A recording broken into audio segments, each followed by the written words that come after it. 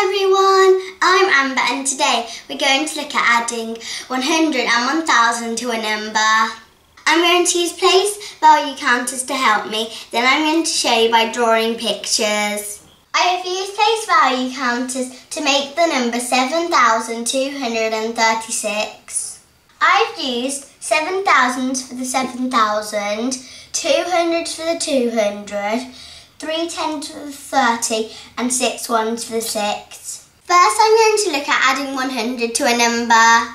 If I add 100 to this number, I only need to look at the hundreds column as the thousands, tens and ones won't change.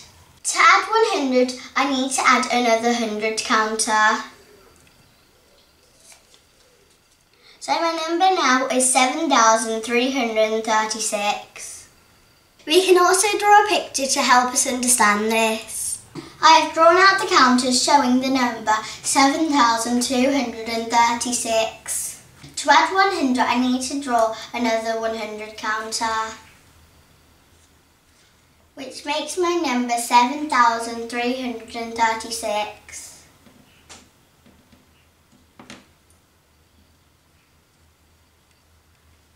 Then to add 1,000, I'm going to draw another 1,000 counter,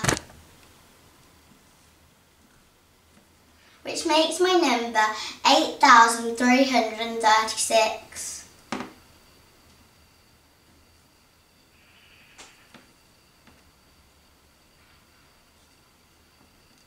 This time we're going to look at why sometimes when we add 100 to a number, the thousands also change.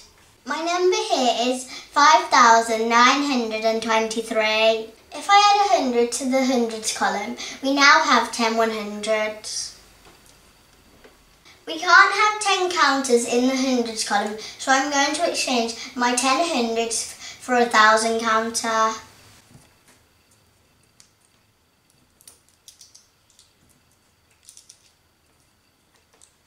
We now have 6,000s, 0 100s, so 5,923 add 100 equals 6,023. We can also represent this as a picture.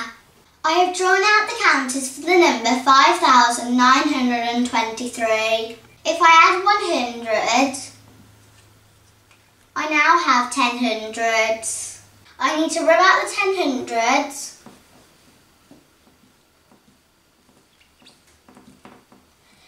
and exchange it for 1,000. I now have